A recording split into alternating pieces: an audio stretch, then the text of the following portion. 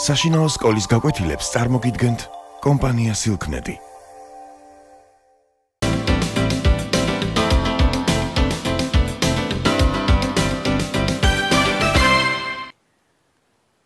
Hello, მოგესალმებით. In this lesson, we'll continue discussing there plus be constructions.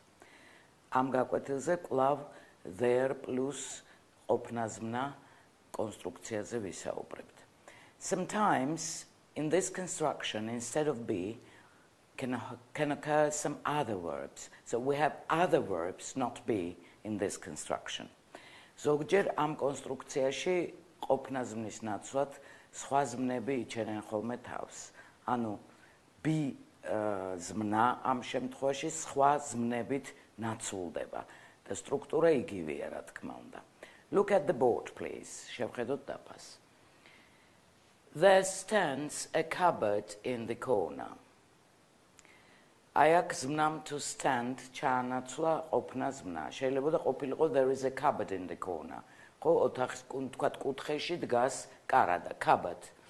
აქვე გეტყვით, რომ cupboard ზოგადად კარადის მნიშვნელობით იხმარება, ან ვთქვათ ჭურჭლის კარადის მნიშვნელობითაც, მაგრამ თუ გინდა თქვათ, რომ ზოგადად კარადა არ დააზუსტოთ რისი, ამ შემთხვევაში cupboard სიტყვა უნდა ვეხმაროთ.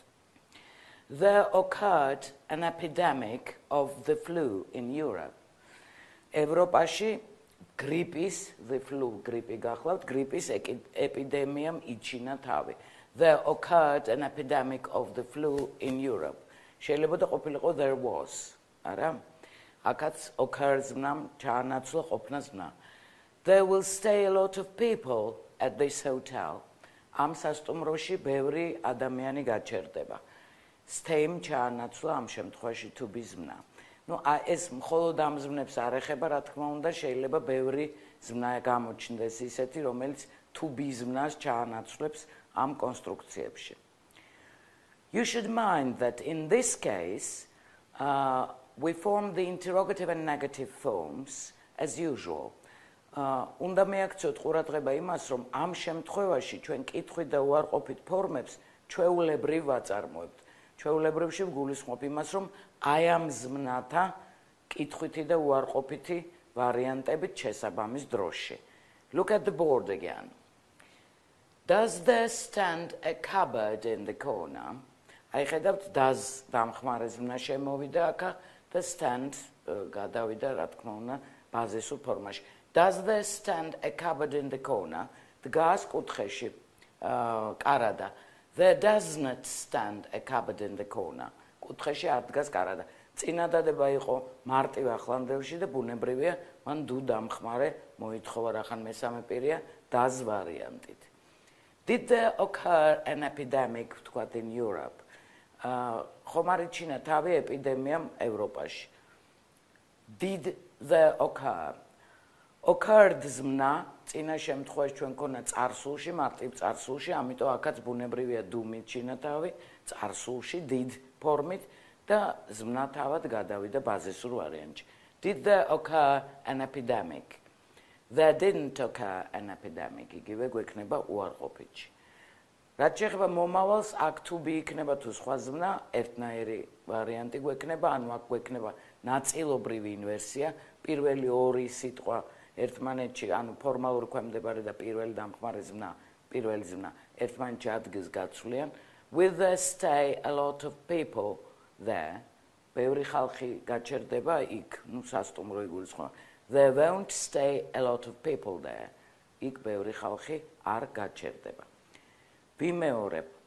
უფრო ხშირად ჩვენ გვხვდება ამ სტრუქტურაში ყოფნა ზმნა, მაგრამ თუ სხვა ზმნა იჩენს თავს, კითხვითი და უარყოფითი ფორმები ამ ზმნათა წესის მიხედვით უნდა ვაწარმოებ.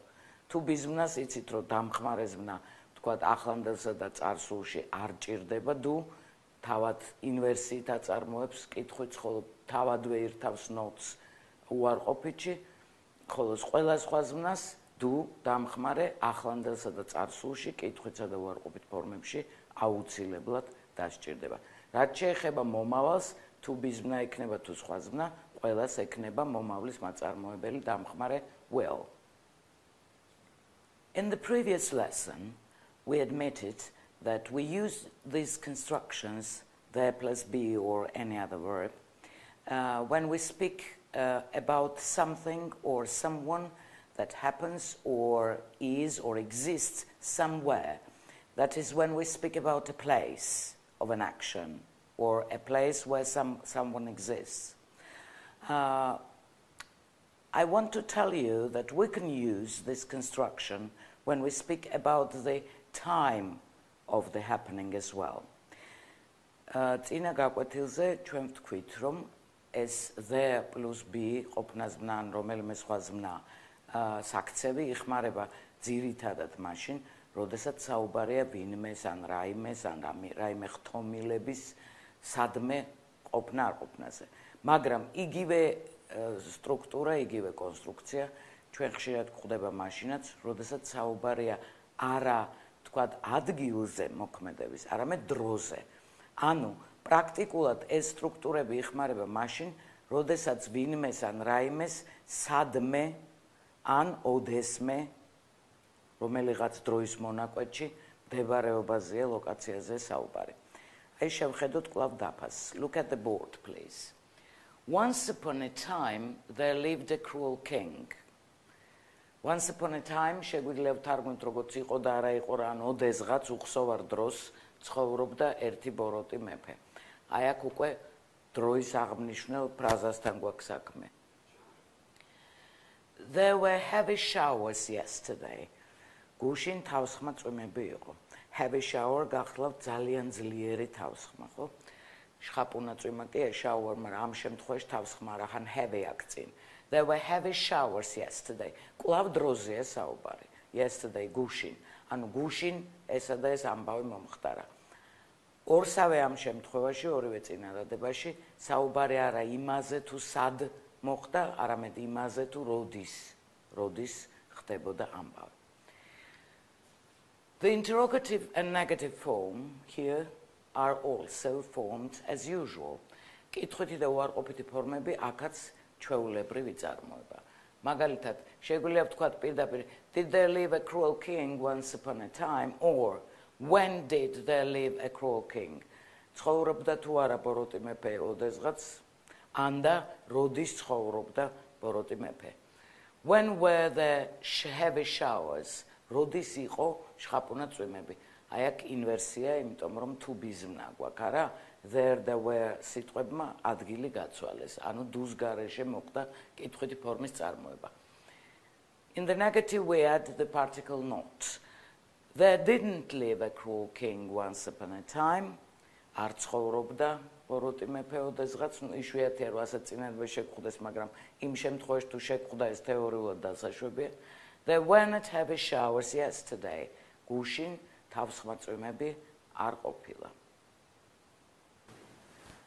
Now I would like you to write down some very, very useful expressions where we have the combination there plus be plus no. ახლა მინდა რამოდენიმე გამოთქმა ჩაგაწერინოთ, ძალიან ისეთი საჭირო გამოთქმა, სადაც უკვე გვაქვს ჩვენს ასეთი კომბინაცია there plus ყოფნაზმნა plus no. ეს ცხადია უკვე ლექსიკის სფეროა, მაგრამ მოგეხსენებათ გრამატიკა ლექსიკის გარეშე ისევე როგორც პირიქით არ არსებობს, ამიტომ მე მგონია რომ ეს თქვენთვის მნიშვნელოვანი გამოთქმებია. ისინი თქვენ აუცილებლად გამოგადგებათ ესეის ან რაიმე სხვა ტიპის თხზულების თუ მოხსენების თუ რაც იქნება წერისას. Look at the board, please. There is no alternative and there is no choice.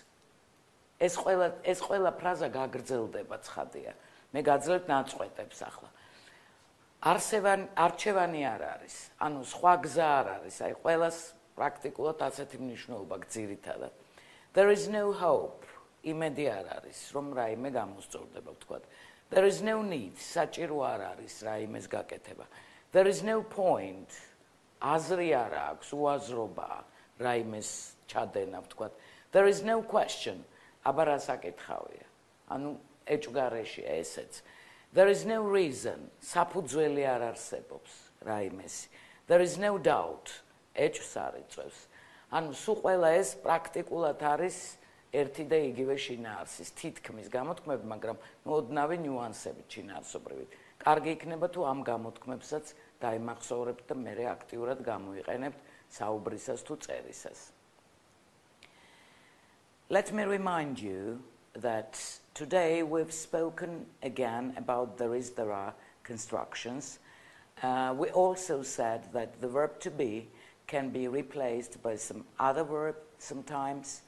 And we also said that the interrogative and negative forms of those constructions with other verbs will be formed as usual with the help of the auxiliary do in the present and past. დღეს ვისაუბრეთ კვლავ there is, there are კონსტრუქციებზე, საქცევებზე. ვთქვით ისიც, რომ ყოფნა ზმნა შეიძლება ჩანაცვლდეს სხვა ზმნით და ასეთ შემთხვევაში კითხვითი და უარყოფითი ფორმა წინადადებისა ამ ზმნის შესაბამისად, ანუ ამ ზმნის კითხვითი და უარყოფითი ვარიანტით იქნება წარმოდგენილი.